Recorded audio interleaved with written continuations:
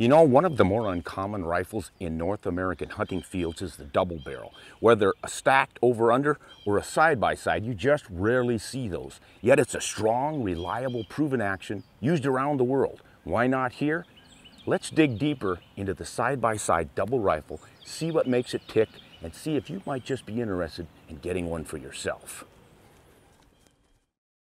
Traditionally, double rifles have been expensive and rather ornate, with fancy walnut stocks, elaborate scroll engraving, and etched game scenes.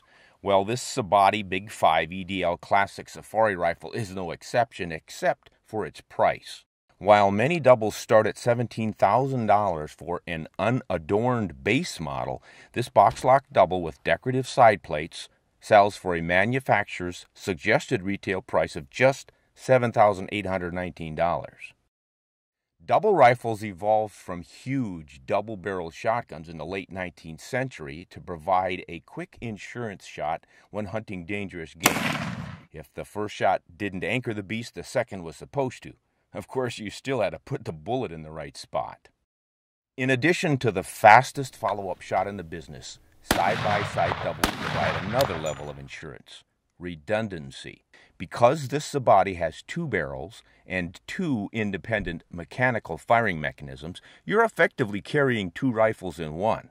If one side fails to fire for any reason, like you forgot to load it, well, the other remains fully functional. Because this double simply hinges open to load, it can accommodate extremely long cartridges like the 470 Nitro Express, which is nearly 4 inches long. Ejecting empties is dead simple. Just break the action open and the selective auto ejectors kick out any fired cases. The unfired rounds stay in their chambers. Because there is no bolt behind the breech of this Sabatti, overall length is just 41 inches, and that's with 24-inch barrels. The rifle is short and quick to maneuver in brush, and that's another reason doubles are popular for hunting dangerous game in thick cover. The rifle weighs 10 pounds 11 ounces. Now that weight helps tame the 60 foot-pounds of free recoil energy that those 500-grain bullets kick up. While I certainly knew I wasn't touching off a 243 here, the recoil really wasn't as bad as I expected.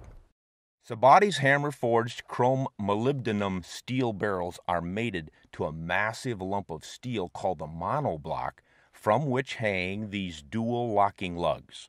These thick lugs rotate around the action bar's hinge pin and then down into deep recesses within the equally massive lower action bar.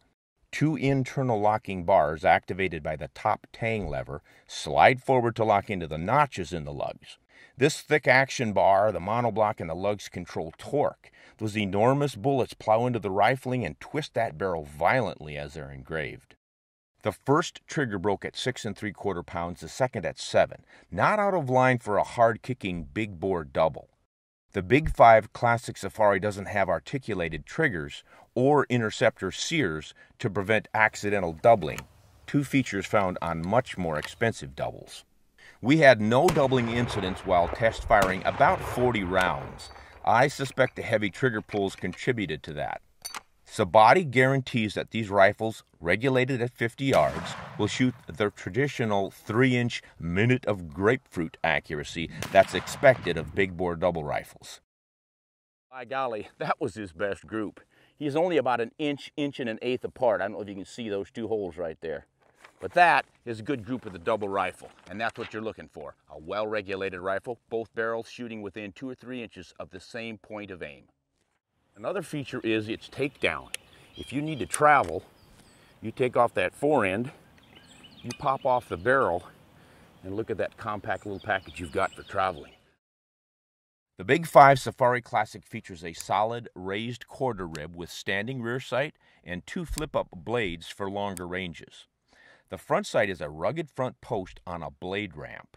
Now, I would order the standing blade with a shallower V-notch so as not to obscure too much of the target. Engraved cross-hatching on the fully manual tang safety makes it easy to grip and push off even with sweaty hands. The stock grain on the end of the pistol grip is protected by an attractive steel skeleton frame.